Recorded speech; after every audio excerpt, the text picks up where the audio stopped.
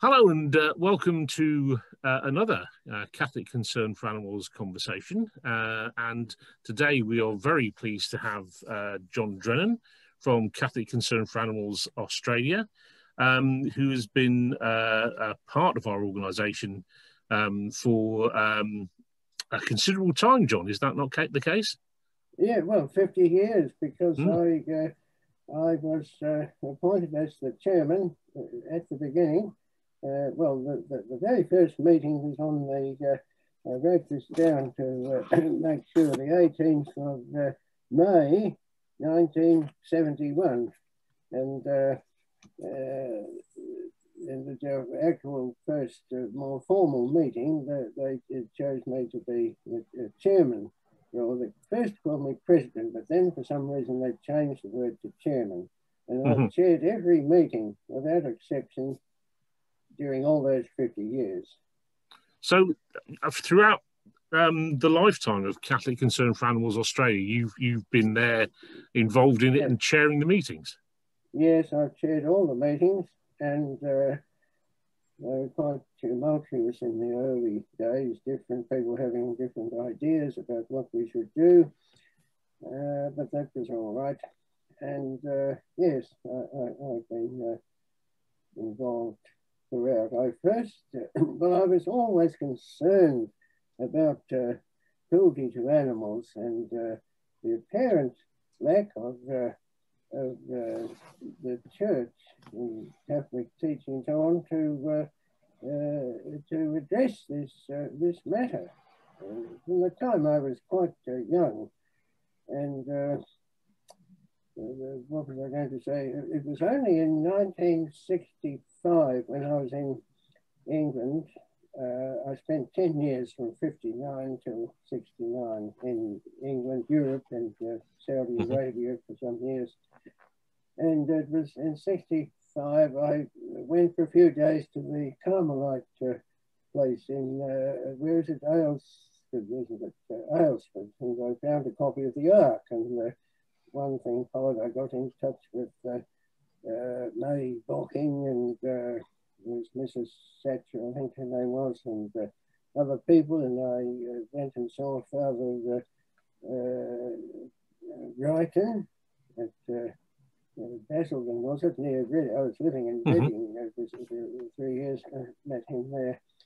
And when I came back to Australia in 69, a year or two after, Marion Craig, who unknown to me was a member of the English Art, got in touch with me. May Bocking would have put us in touch, and she had this idea, Marion, of founding a branch, as it were, in Australia.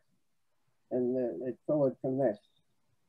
Marion Craig was a very active lady. She would have been 64 years of age at that time, the middle one of 3 sisters. Quite unusual 3 sisters who lived together. They never married. They were rather well-off people. And yes, the Ark, their home in Kew became what they called the Ark Centre. And they reminded me of what must have been like a rather conservative sort of Edwardian household. Quite remarkable. And Marion was very active in organising events. We had for some years, every year we had a very elaborate blessing of the animals at the Capuchin Church in Melbourne, in Hawthorne. And we always had a visiting speaker. Well, the priest there, our first chaplain, Father Luciano Rocchi, he was the main celebrant, and we always had a visiting preacher, homilist from a different religion, whether Anglican or Presbyterian, and we had Greek Orthodox and so on. And in addition, yeah, when we always had the Salvation Army used to come to provide music. it was quite an elaborate blessing. That's the sort of thing that Marion liked to do. And so that's one of the three, I say three aspects, that ceremonial aspect, the theoretical, the actual study, which is my main interest, is animal theology, you call it. And the third thing was outreach, political activity, talking with the politicians and so on, to bring about reform. Marion was very much into the whale issue then in the 70s, and banning the gin trap, the rabbit trap. Yeah. And we had quite a bit of help from political people. Interestingly, they were, I think we had more help from the more conservative side than the Liberal Party in Australia is corresponds to your Conservative Party, roughly speaking. And the other side of politics is the Labor Party, similar, and not so much middle party. Now there's the Greens now, and there was the Australian Democrats. I was involved with the Australian Democrats for a while. Anyway, where was I? Yeah, well, so I was just going to ask, John, I mean, you must have seen enormous changes over that period of time. What kind of changes have you seen in terms of the themes? I mean, you mentioned, Save the Whales and the rabbit traps in the early days. How has that developed? What kind of themes have been the things that Australia's CCA have been concerned about? Yes, well, as you know, there's been the changed international legislation on the whaling, and it's hard to say whether we had much influence on that, but you never know. Every little helps, I suppose. Absolutely. And the rabbit trap business is matter. They haven't cut out everything, but there are various laws about what can be done where and when, and this more humane type of or less inhumane type of traps and so on that are used. Yes, well, there is greater public awareness of the need for humane treatment of animals, and it's very difficult to say whether our society has had much influence in that direction. You just have to do what you can without worrying too much about whether it's us or others that have been the main influences. So there's all sorts of things there. So, vegetarianism and veganism. I've been a vegan for 40 years or something, and a lacto-vegetarian before that. That's why I think that's why I keep very good health at the age of almost 87 now. But that's not the main reason, which of course is the humane reason, but and the also environmental reason. But my greater interest is internal, trying to reform the Catholic education and the training of priests and training of Catholic teachers in Catholic schools. And what I was going to say is there are three main aspects of attitude to animal welfare that detract, I think, from the best from the best basis of our treatment of animals. And the first is the tendency for those favouring animal welfare to concentrate on the utilitarian or instrumental value of being kind to animals. I mean, they see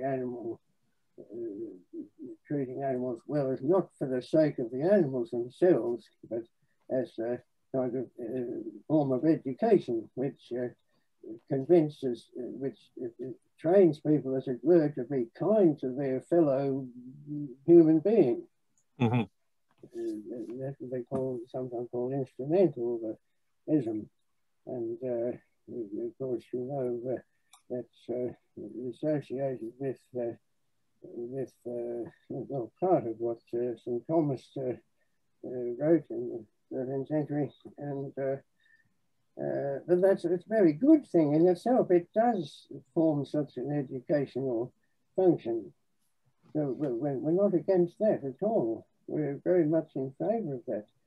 But we should come to realise that it is for the sake of the animal itself. The same as if I treat you well, it's for your sake, not for the sake of someone else, or or for the sake of some sort of disembodied principle. It's for you.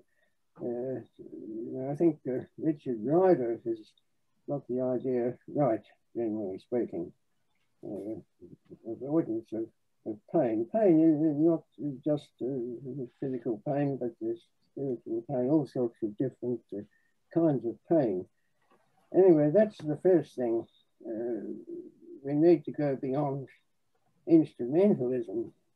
The second thing is, and I note this has been coming out in some articles in the ARC recently, that you need to distinguish three different aspects of the broad idea of environmentalism. The first is the human-centered idea of anthropocentric environmentalism. We treat the environment in a way that is sustainable, in the sense that we benefit from the environment, and we don't want to run out of it, putting it bluntly. So we need to sustain it. The second aspect is the ecology of the whole world, the universe, I suppose, and the local ecology. That doesn't, in a very broad sense, I suppose, that could cover the needs of animals, but as it's generally thought of, not necessarily so, because we need to be kind to things like cane toads and other pest animals. They have sentience the same as kangaroos or koalas and so on. And so that's the shortcoming of the second one. And the third aspect is animals themselves and the rights of animals. I don't see any other word in the English language that could replace rights. It doesn't mean we want to accord human rights to all animals. This goes back to education, how people learn at school or university, seminary, whatever. There's a need to, for example, rights has a number of different meanings. It can refer to the more abstract sense, or it could refer to the actual things like air or water or freedom to run around or whatever. So we have to distinguish those referents of the word rights. And, you know, in education, children or young people are taught a certain amount about reasoning, deduction, induction, and so on. But there's insufficient education and awareness of meanings of words. So that's what we call polysemy, the fact that a word can have a number of different meanings. And taking the word, for example, reason, logic, those things. When you say something is logical, I'm thinking of the adjective, well, it can have at least two different meanings. One is the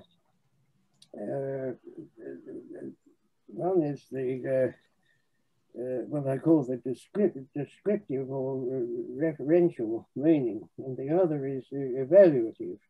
Now, reason is only one part of our mind, or one aspect, or whatever you like to call it. And we should not think of reason as being the only or most important part of our mind. There are so many aspects, obviously sensation, perception, feelings, emotions, and so on. John, can I just ask about those three aspects that you were talking about? Obviously, the current Pope, Pope Francis, has, you know, I mean, with Laudato Si in particular, has taken an approach to this, which is very different to the kind of traditional approach of the church.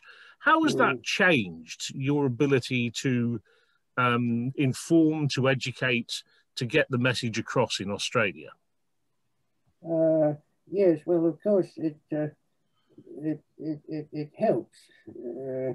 Of course it helps, but he didn't really go far enough with the third aspect.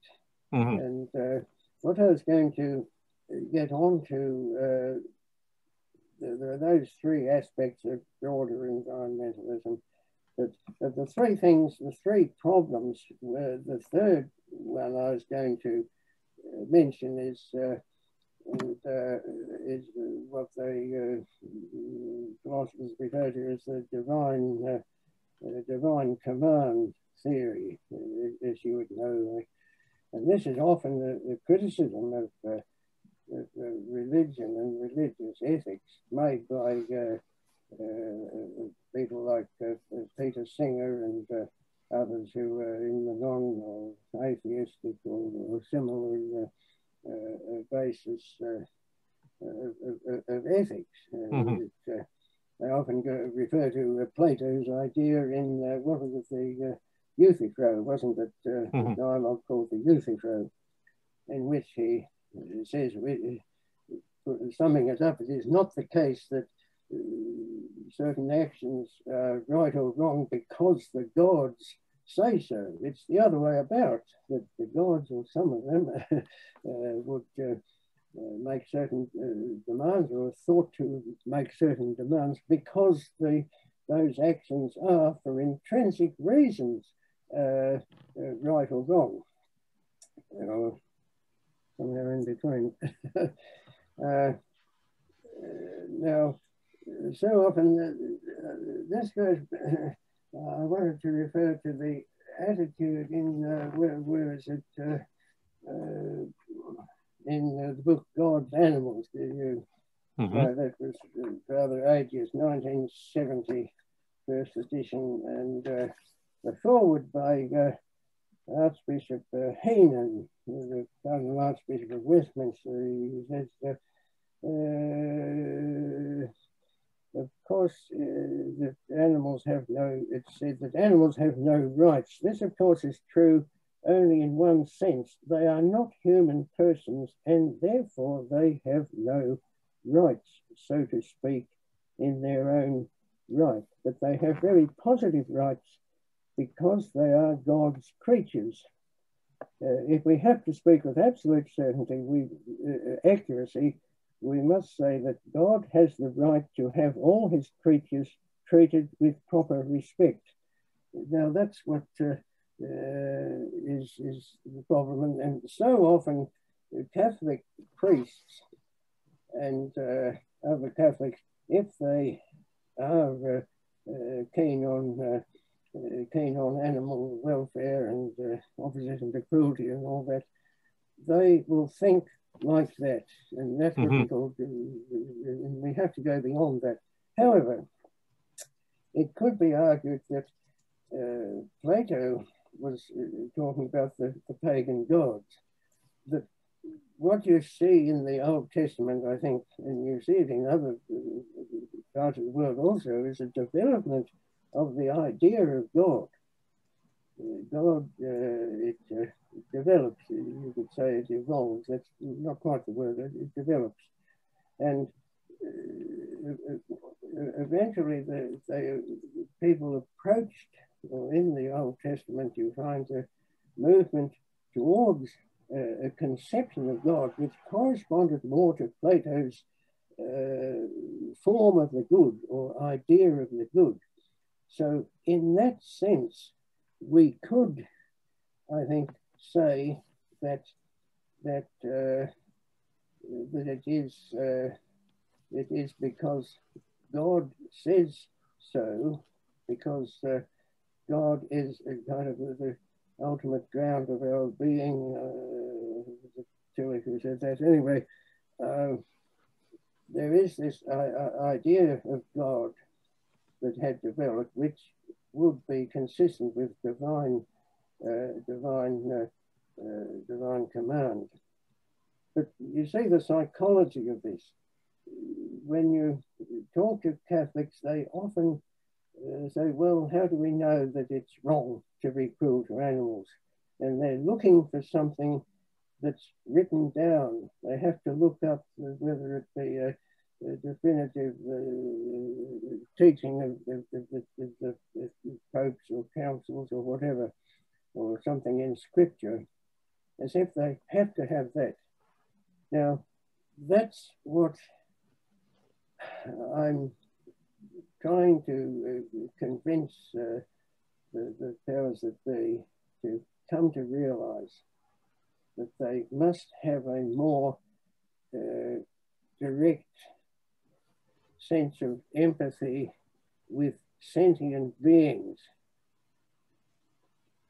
Now, that's what God wants us to do, not necessarily to, not only to look up scripture. Anyway, I won't go on with that, but that's one of the things that I especially have been trying to put forward. One of the terms which is often associated with our relationship with the natural world is the idea of dominion. Yes. Do you think that has value? I mean, what should be, do you think, our relationship with sentient animals and indeed animal creation generally? Yeah, that's a very difficult one to answer. This is what you get in Genesis, and that's and the idea, and you still get this in Arabic. You know, I studied Arabic and lived for some years among Middle Eastern people, and there is this idea of dominion and companionship as being somehow the same thing. Not quite the same thing, but they're very closely related. And it's a very difficult balance to maintain, I think. We have to try and conserve nature, and at the same time I don't think we can interfere with nature. We don't stop carnivorous animals from eating other animals and so on. You have to be aware of both goals there. Of course, that was another thing. Who was it? Lynn White. You'd know, the American writer who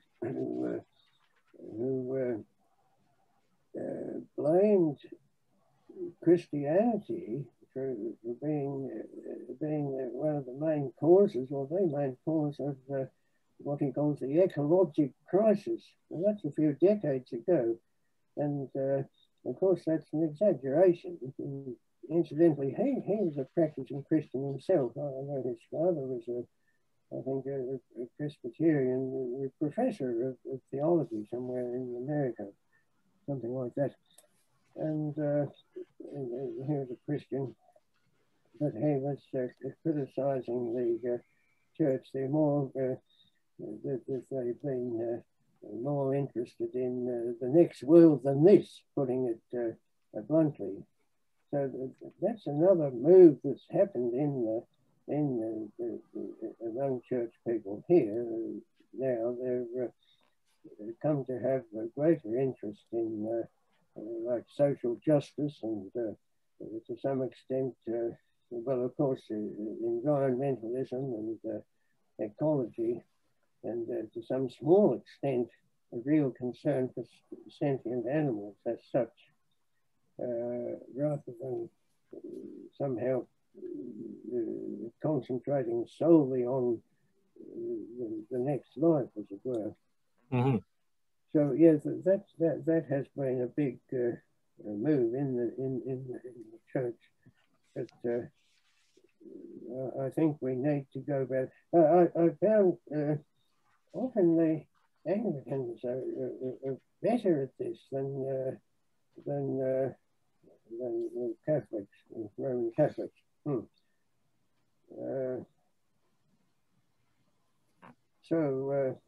Can I ask, John? I mean, yeah, I think that's what you're saying is interesting about our focus on this life or the next life. But I mean, there are events going on in Australia. The environmental catastrophes that have been suffered over there.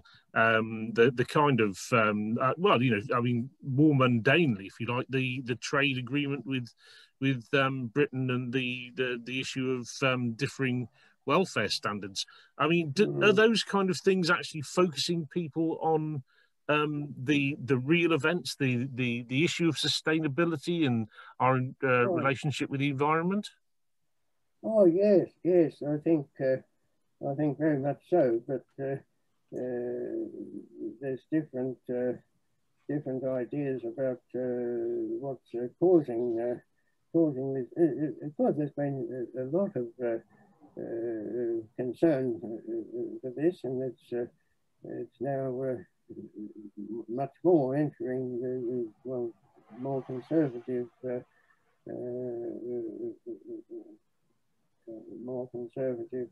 people, politicians and others, becoming much more aware of environmental degradation and of course the great bushfires and millions of animals being killed and suffering a lot of pain. But they're more interested in the environment as such, rather than the feelings of the individual animals. And that's good, of course, that they do something about conserving the forests, of course, and doing something to prevent outbreak of fires. yeah, very much concerned. And yes, of course, the very widespread concern among people when they learned of the terrible conditions of slaughter in elsewhere. Interestingly, I know you people are into interfaith dialogue, and that's also another big concern of mine I've been involved with. It's interesting historically, Marion Craig used to, foundress as she always liked to be called, she used to point out that in her opinion, the beginnings of ecumenism, or at least interfaith dialogue in Australia, in Victoria anyway, was back in the 1950s with meetings that were held to push for a more humane methods of slaughter in the abattoirs. And one of the leading members of that was an Anglican priest and minister, they would have called themselves then, who happened to be the father of Peter Elliott, who later crossed the Tiber, joined us, and he became a priest, and then he became a bishop. I think he's retired now. He was assistant bishop here in one area of Melbourne, Bishop Peter Elliott. Rather, well, I might say regarded as a conservative kind of bishop. Mm-hmm. It was interesting that a meeting a few years ago, organised by someone who joined us and who now lives in the Czech Republic in Prague, and through her I met another former retired bishop who became our chaplain, and that's Bishop Hilton Deacon. And it's hard to imagine two bishops with more differing attitudes to things where there's latitude for such difference. And I remember them at this meeting, we were sitting together at the front of the meeting.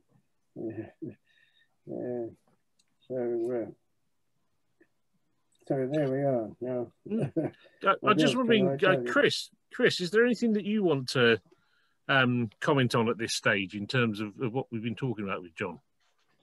Yes. Thanks, John. First thing I want to do is congratulate John and all his colleagues for 50 years. Absolutely. Anniversary. That's the first thing I want to do.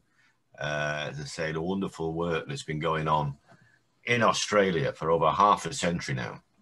I think that's the first thing I want to say is thanks, John, for all the work that you and your colleagues have been doing in Australia, which is literally the other side of the world from where I'm sat now. So that's the first important thing I want to say. I was very also interested in the discussions around Dominion and also about animal rights that you and John were having, Gerald. Mm-hmm. And also more latterly, and I want to make a few comments here about the Australia trade deal you referred to with the United Kingdom, that very recent. Of course, what we need never to forget is the existing trade with the European Union from Australia in kangaroos. Kangaroos meat, the EU is the biggest importer of kangaroo meat in the world. One of the largest importers of kangaroo skins in the world. And we should never forget that 1.6 million kangaroos are slaughtered every year for commercial purposes. Now, the kangaroo is an iconic animal, not only in Australia, of course, but around the world. Indeed. And we should never forget the horrendous trade in kangaroo meat and skin that and here in Europe we import more than anywhere else. Yeah, and of course, with the current emphasis with regard to the football tournament going on. Well, I was going to mention that. CCA have actually signed a letter that is going to the president of UEFA, the football organisers, about kangaroo leather football boots that are being used in this tournament. And we're speaking on the day that the day after, rather, the last semi-final was played, and the final now is taking place next Sunday, I believe. Now there are footballers in this tournament who have been wearing football boots made of kangaroo leather. Now I'd be amazed if most of the general population are aware of that, and I suspect most of them would be appalled if they were aware of that. Increasingly, CCA, along with our colleagues in Eurogroup for Animals, are trying to raise this issue about the importation of kangaroo leather and kangaroo skins and kangaroo food, meat rather, for all sorts of issues. It's a big issue in Europe. So I want to mention that about the trade. And as you rightly say, in this current football tournament, I suspect that all those people who are watching that football tournament from wherever country they're supporting in Europe, very few of them know that some of their players are wearing football boots made out of kangaroo.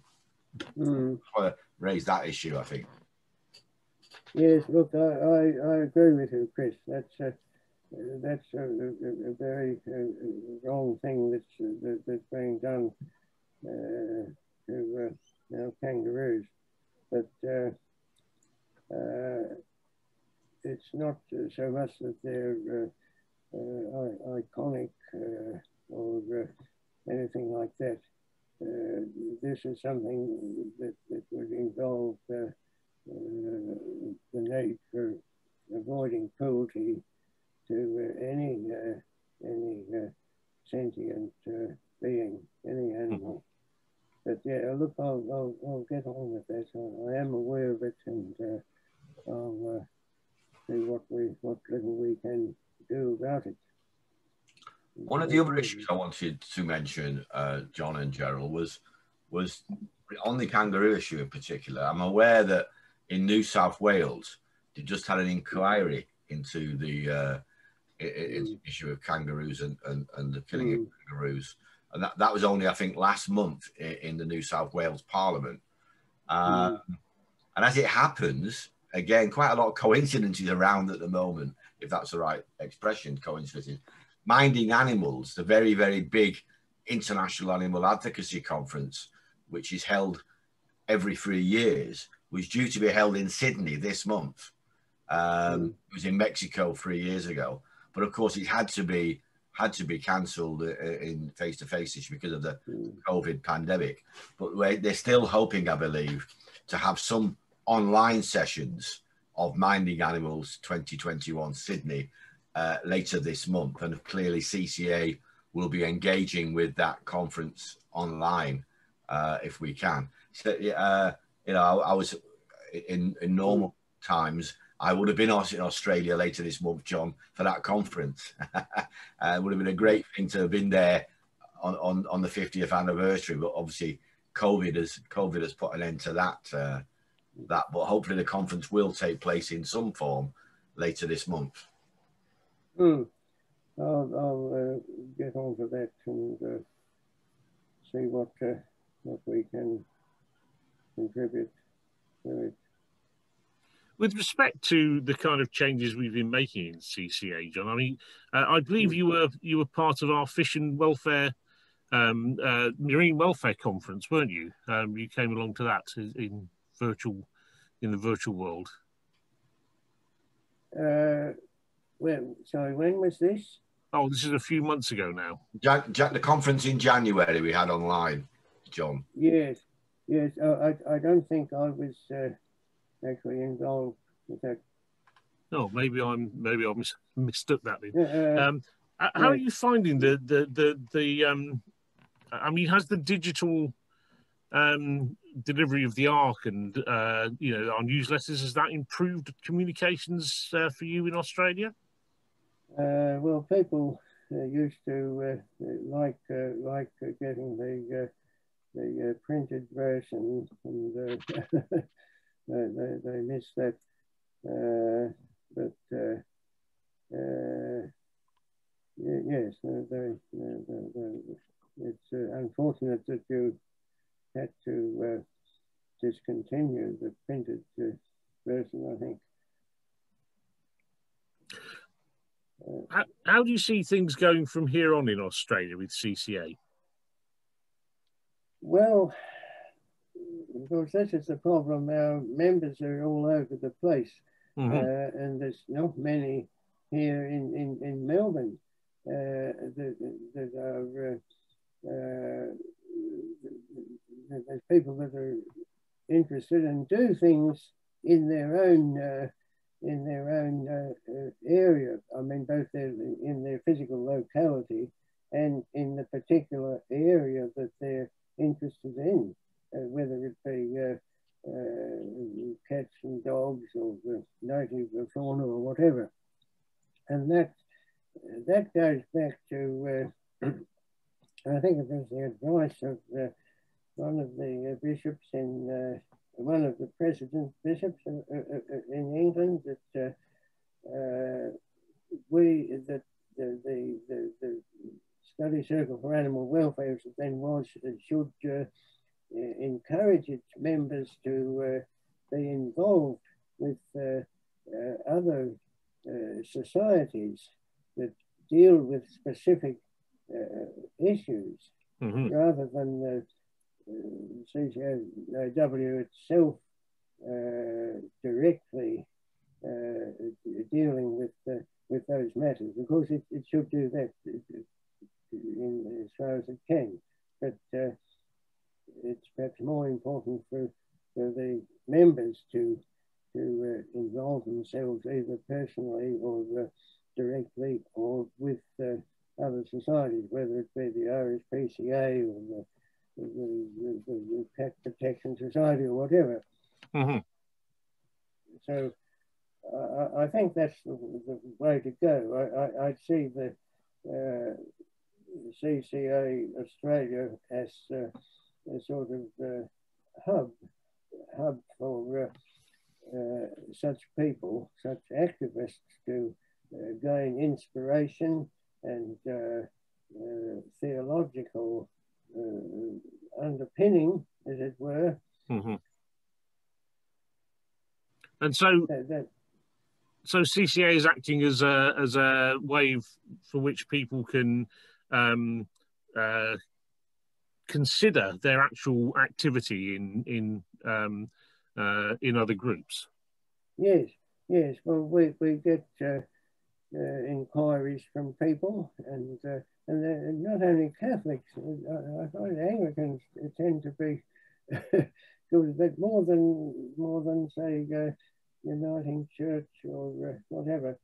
They tend to be more animal aware, but they can sometimes inquire to us about the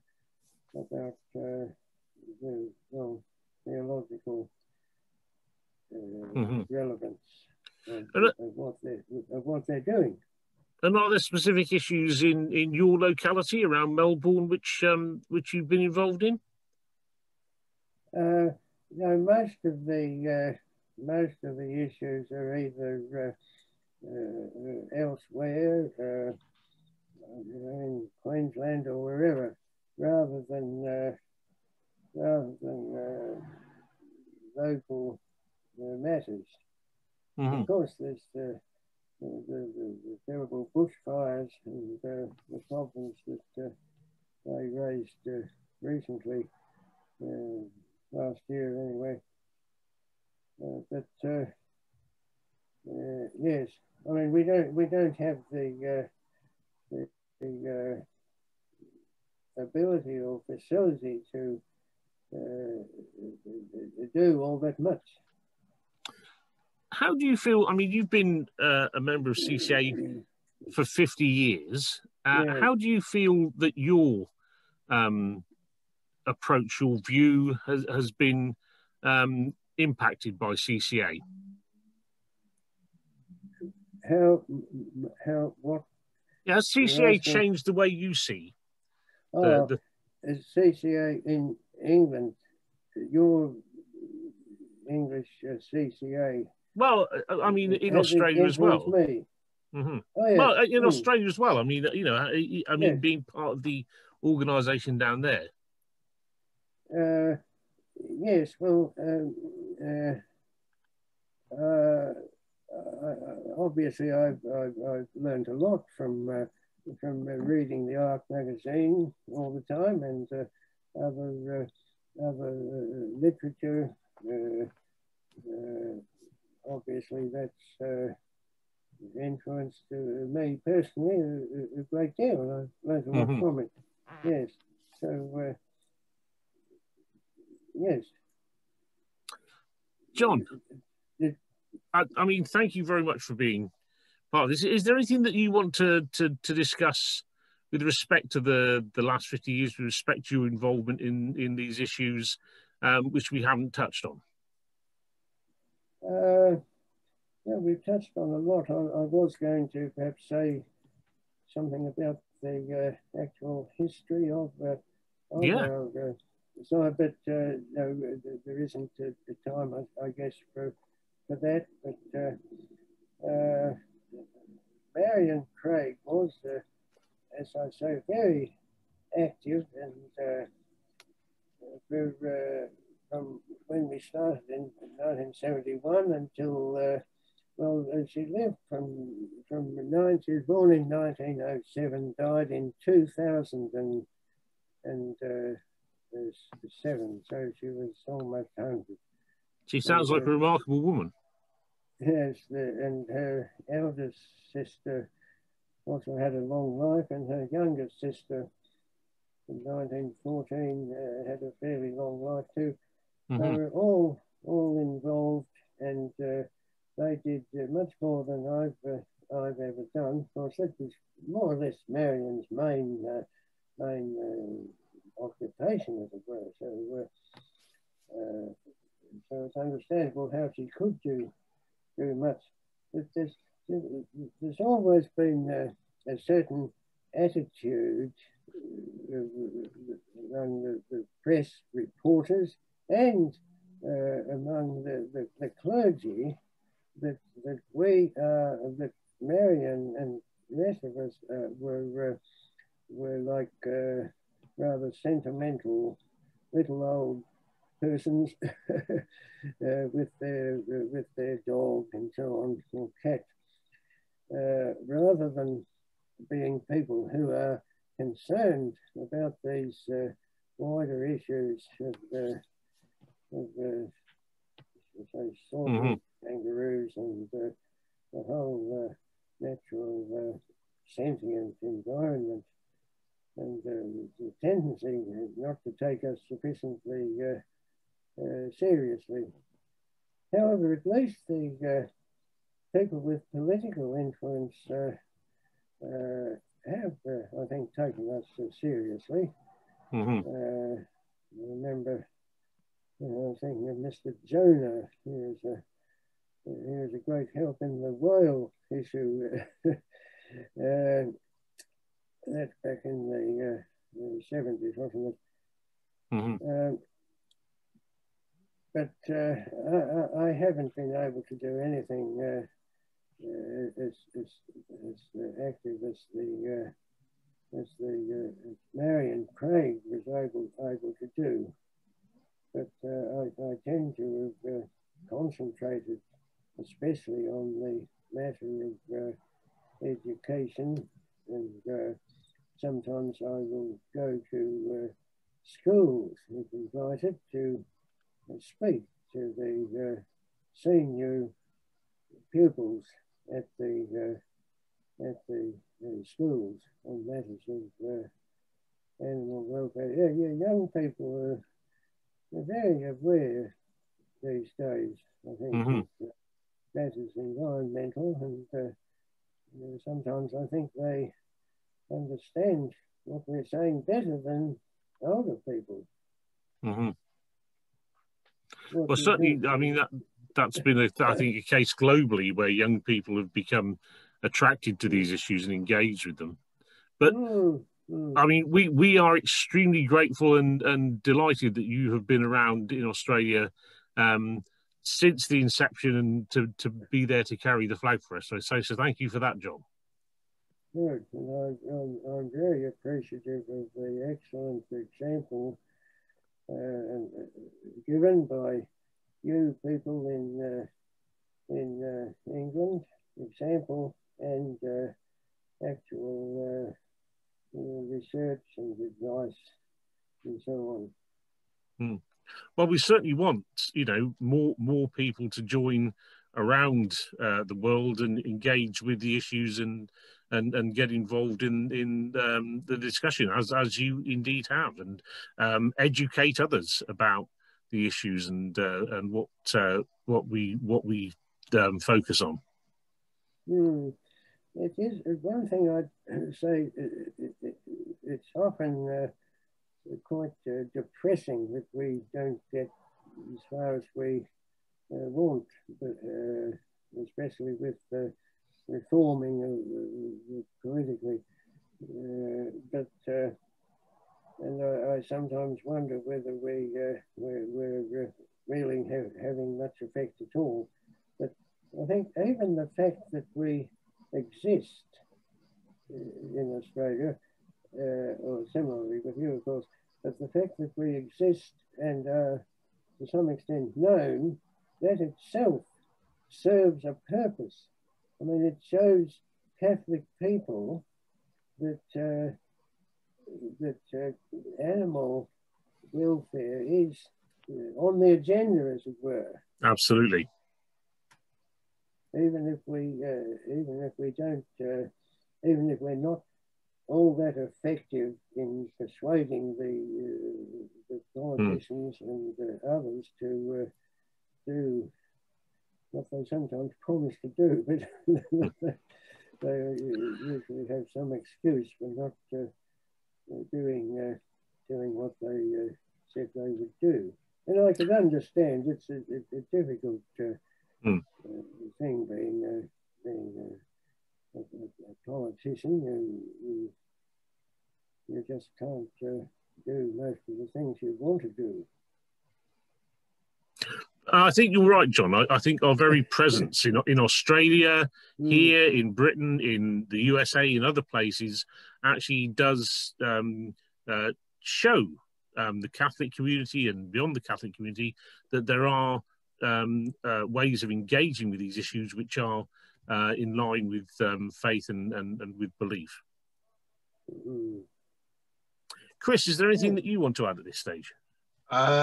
Yeah, just very briefly to once again say what I said earlier, to thank John and his colleagues for 50 years of fantastic work, but also to look forward to the next 50 years and 50 more years of CCA in Australia and also in other parts of the world. And just to reminisce about, I think John said that in the 60s is when he first came aware of the ARC and CCA.